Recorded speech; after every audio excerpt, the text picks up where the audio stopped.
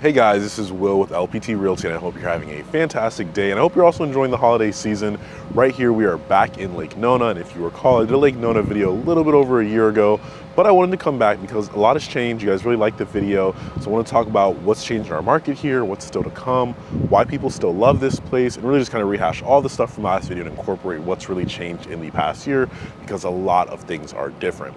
But before we get started, make sure to click that subscribe button down below so you can stay up to date with everything we have coming to you in Lake Nona and the Central Florida area. So let's talk about Lake Nona and what's changed in 2022 and beyond.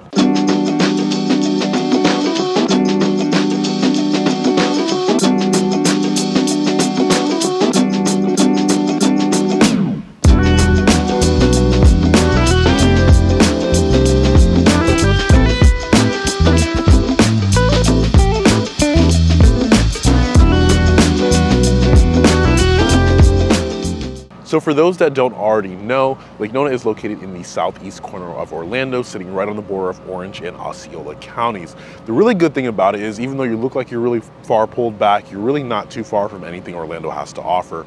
You're only about 15 minutes from the airport, which is great. You're about 20 minutes from Universal, 20-25 minutes from downtown Orlando, another 35-40 give or take from Disney. So even though you look like you're further out, you're still not too far from everything Orlando has to offer. So I think the coolest thing about Lake Nona really is just how cool it is.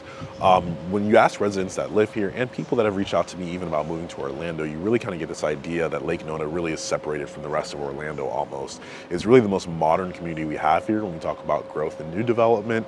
If you live in Laureate Park here, it's super walkable, and they've really kind of capitalized on that whole live, play, work theme that we've seen rise out of COVID. So if you really live in Laureate Park and you want to grab something to eat, you can take a bike ride up to the town center, go to Bosporus, go to Chroma. Really, you have all these options here, Foxtail Coffee, and really it's not too far from you. It allows you to be active, have fun, all within your own self-contained community. And if you go up Narcoossee Road, you have all the shopping you need. You have a Walmart, Publix, Home Goods, really you name it, they have it here. If you really want something, you don't need to leave Lake Nona. On top of that, everything here is new. It's fun, as you can see, it's even festive, and it's really kind of grown this community that sometimes some neighborhoods or towns in Orlando may not really have. Another big reason I think residents love calling this place home, and why people reach out to me about Lake Nona when they're discussing their moves to Orlando, is because it's really one of the only places within the city of Orlando that you can get new construction homes.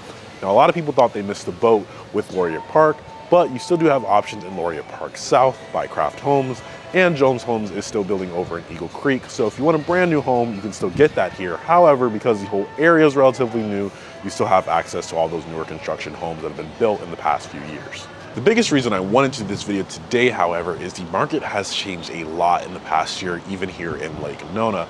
Now, if you guys recall, I did say Lake Nona passed Dr. Phillips last year as the most expensive zip code in the city of Orlando. And while that remains true, we have definitely seen some price reductions in a lot of our homes here, which has become a product of our global inflation that we're experiencing, which has caused those mortgage rates to rise. Now, when I did this video around this time last year, interest rates were sitting at about 3.5%, and homes here were selling for about $540,000 on median.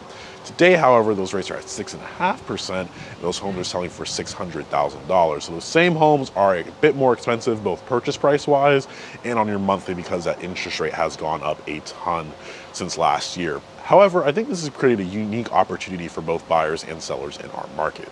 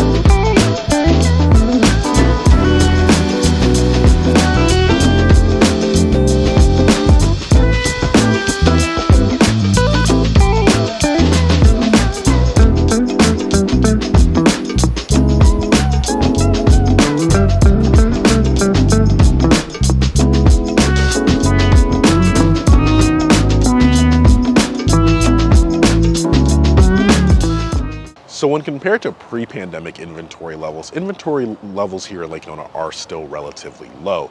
Now compared to last year where homes were selling in 5 days or less, we've definitely got a bit better. Today homes are selling in about 15 days, which I think tells a little bit different of a story than most of you may assume. Now, it doesn't mean that there's more homes on the market, but because these rates have risen so fast, so quickly, that has tapered buyer demand down a ton. So I think it kind of tells a story of getting buyers back that leverage, giving them a little bit more strength in these negotiations that they really haven't had the past 2 years, which ultimately I think is a bit of a healthy thing. Working with people here in Lake Nona, being a former resident myself, it was tough for a lot of people. And I think now buyers are getting an opportunity to get homes where in the past, the competition wouldn't allow you to do so. So I'll never say if it's a good or bad time to buy. However, I do think if you don't want to compete against 10 offers and still be in an area that's growing and changing, and really just looked at as a good investment overall because of where it is and what it's becoming, I think Lake Nona is still a great option for you, and right now allows you to lock a price in, whereas here, the rent goes up astronomically as well. You have a set payment, you have a set price, and later down the line, you can probably refinance. Now, if you recall earlier in the video, I said homes at this point last year were selling on median for about $540,000, while this year they're sitting right at about $600,000. However, we did peak out in July at about $740,000.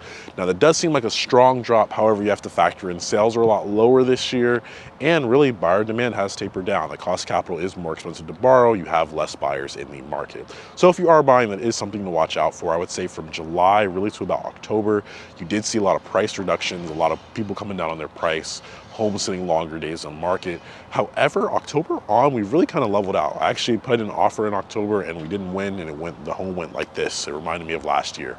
So if a home's still priced well where it should kind of appraise, they will still go quickly because there really isn't a ton of inventory. You're really just relying on the fact that buyer demand is remaining pretty low right now. That's kind of easing some of that competition for people that are waiting for those rates to come down. And what I'm really excited to close this video with, because you can't really do it a whole bunch of places in Central Florida, is really what's coming to Lake Nona. Now, if you recall, when I did this exact video last year, none of this was here. The Wave Hotel wasn't even here. It was still being constructed on. The rest of the town center, the garage, everything they've built, none of that was here. And I think that just goes to show that developers have really bet on Lake Nona. Every other day you're hearing of a new company that's moving here, new commercial development going on. Disney recently announced about 4 days ago that they're probably going to be moving forward with that Imagineering project right here in Lake Nona as well. So really the coolest thing about it too is the fact that it's growing so much and there's a ton to come. And I think even though it's been here for a little bit, you're still somewhat early because it hasn't fully matured yet. And it's definitely a little bit further along than Sunbridge down the street in St. Cloud, but there's still so much to come. And it's really cool because I think residents are taking a lot of pride in this community, and it's really awesome growing up in Central Florida my whole life to see how much this area has changed and how quickly it's changing in such a short period of time. Well, I hope you guys enjoyed that super quick video we did on the Lake Nona area, recapping what's kind of gone on here in 2022 and hopefully giving you an understanding of what's might come later in 2023. Now, if you want to stay up to date with everything coming to you in that Central Florida area, click that subscribe button down below so you can stay up to date with everything.